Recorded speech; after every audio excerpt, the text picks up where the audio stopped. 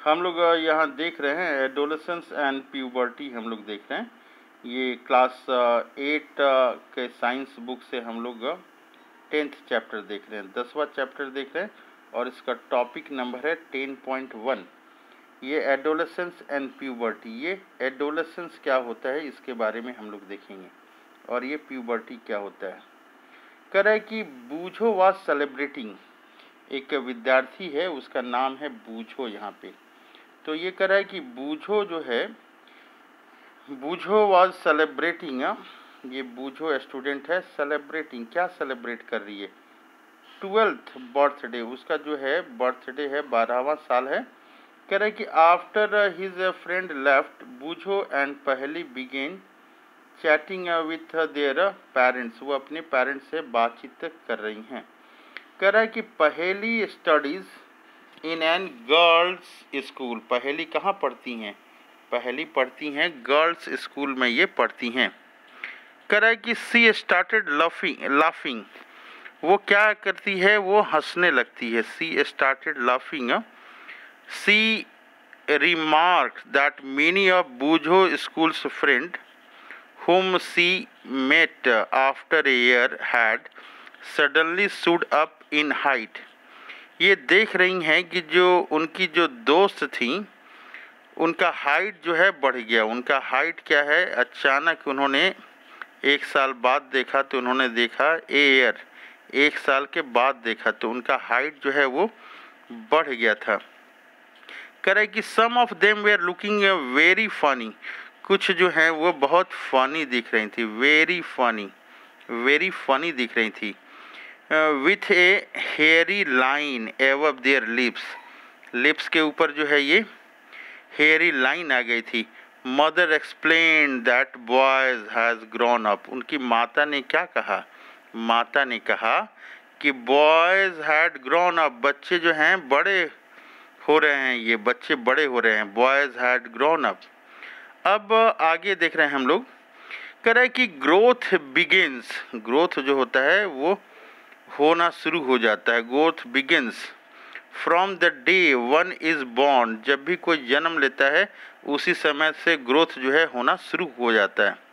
कह रहा है कि but upon crossing the age of 10, लेकिन जब 10 साल का आदमी होता है और 11 साल का, there is a sudden स्प्रूट in growth which become noticeable. कह रहा है कि जब 10 से 11 साल का आदमी होता है तो सडन अचानक ही क्या होता है, जो ग्रोथ होता है वो दिखने लगता है, नोटिसेबल हो जाता है। आगे बता रहा है the changes taking place in the body R A part of growing up. कह रहा है कि जो भी चेंजेस हो रहा है बॉडी में वो क्या है, पार्ट ऑफ है। पार्ट ऑफ किसका है, ग्रोइंग अप, बच्चे जो बढ़ रहे हैं उसका ये पार्ट है। कह रहा है कि दे इंडिकेट, वो क्या कर रहे हैं, इंडिकेट कर रहे हैं कि यू आर, क्या इंडिकेट कर रहे हैं कि you are no longer a child, ये बता रहे हैं कि अब आप बच्चे नहीं रहें, नो लॉन्गर ए चाइल्ड, आप बच्चे नहीं रहें। But you are on the way to become an adult, अब आप बच्चे नहीं रहें, अब एडल्ट बनने की राह पर हैं, एडल्ट बनने की राह पे हैं। अब आगे यहाँ पे जो है स्टूडेंट इसके मन में ख्याल होता है, ये सोचता है कि I wonder how long this period marked by changes in the body will last. कर रहा है ये बच्चा कि मैं आश्चर्यचकित कर रहा हूँ, आई वंडर हाउ लॉन्ग, कितने दिन तक, हाउ लॉन्ग दिस पीरियड, कितने समय तक जो चेंजेस हो रहे हैं वो रहेंगे, ये चेंजेस रहेंगे। आगे ये है स्टूडेंट ये बता रही हैं सी is a strange, it is a strange period of life. कौन सा पीरियड है ये, strange period of life, when you are neither a child nor adult. ये कर रही है यहाँ पे कि इस समय जो है ना बच्चा चाइल्ड रहता है और ना ही ये बच्चा एडल्ट रहता है, ये दोनों के बीच में रहता है। कौन सा पीरियड है, स्ट्रेंज पीरियड है ऑफ लाइफ, इस समय बच्चा और एडल्ट के बीच ये रहता है। चाइल्ड और एडल्ट के बीच में रहता है। I wonder whether this period between childhood and adulthood had a special name. कह रही है कि ये जो पीरियड है इसमें ये चाइल्डहुड जो है, चाइल्डहुड और एडल्टहुड के बीच का है, इसका कोई स्पेशल नाम है क्या, ये जानने की कोशिश कर रही है। तो आगे देखते हैं हम लोग। कर रहा है कि growing up is a natural process. कर रहा है कि बड़ा होना जो है, ग्रोइंग अप, बड़ा होना क्या है, ये नेचुरल प्रोसेस है। This period of life when body undergoes changes leading to reproductive maturity, क्या होता है, जिसमें रिप्रोडक्टिव मैच्योरिटी होता है, इसको कहते हैं एडोलेसेंस। इस पीरियड को हम लोग एडोलेसेंस कहते हैं। तो एडोलेसेंस किसको कहते हैं, अगर ये डिफिनीशन क्वेश्चन आता है तो हम लोग यहाँ से लेके यहाँ तक लिखेंगे the period of life when a body undergoes changes, body में क्या होता है, चेंजेस होता है, लीडिंग टू रिप्रोडक्टिव मैच्योरिटी, क्या होती है, रिप्रोडक्टिव जो है मैच्योरिटी होती है, इज कॉल्ड, इसको कहते हैं, क्या कहते हैं, एडोलेसेंस इसको कहते हैं।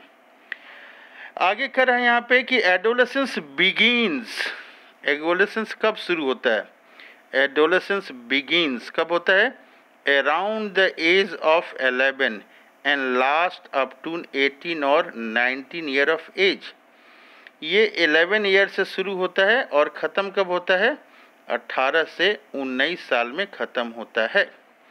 कह रहा है कि since this period cover the term teens, जैसे कि हम लोग 13 बोलते हैं, 14 बोलते हैं, 18th बोलते हैं, 19th बोलते हैं ईयर ऑफ एज, इसलिए हम लोग इसको टीन एजर्स बोलते हैं, टीन्स बोलते हैं। करे adolescents are also called as tin agers, adolescents को, एडोलेसेंट्स जो हैं इसको टीन एजर्स भी हम लोग बोलते हैं। कह रहा है कि इन गर्ल्स, गर्ल्स के बारे में ये बता रहा है, किसके बारे में बता रहा है, गर्ल्स के बारे में बता रहा है। कह रहा है एडोलेसेंस में बिगिन ए ईयर और टू अर्लियर दैन बॉयज़। कह रहा है कि गर्ल्स में जो है ये एडोलेसेंस शुरुआत होता है कब, 1 साल पहले या 2 साल पहले, किसकी अपेक्षा, दैन इन बॉयज़, बॉयज़ की अपेक्षा 1 या 2 साल पहले ही एडोलेसेंस की शुरुआत हो जाती है। आगे बता रहा है also the period of adolescence varies from person to person, सब आदमियों में ये वैरी कर सकता है, वैरीज, किसी में 6 महीना पहले आएगा एडोलेसेंस पीरियड, किसी में 1 साल बाद आ सकता है। आगे बता रहा है कि द ह्यूमन बॉडी, किसके बारे में, the human body undergoes several changes, बहुत सारे चेंजेस होता है, कब होता है, ड्यूरिंग एडोलेसेंस में होता है। कह रहा है कि these changes mark the onset of puberty. कह रहा है कि जो भी बॉडी में चेंजेस आ रहा है वो किसको दर्शाता है, वह प्यूबर्टी को दर्शाता है। कह रहा है कि the most important change which marks puberty is that boys and girls become capable of reproduction. Puberty में क्या होता है, जो बॉयज़ होते हैं, जो भी बॉयज़ हैं और गर्ल्स हैं, बॉयज़ जो हैं और गर्ल्स हैं, बिकम, ये क्या हो जाते हैं, ये कैपेबल ऑफ रिप्रोडक्शन हो जाते हैं, ये रिप्रोडक्शन के कैपेबल हो जाते हैं। कह रहा है प्यूबर्टी इंड कब करता है, puberty end when adolescence reaches reproductive maturity.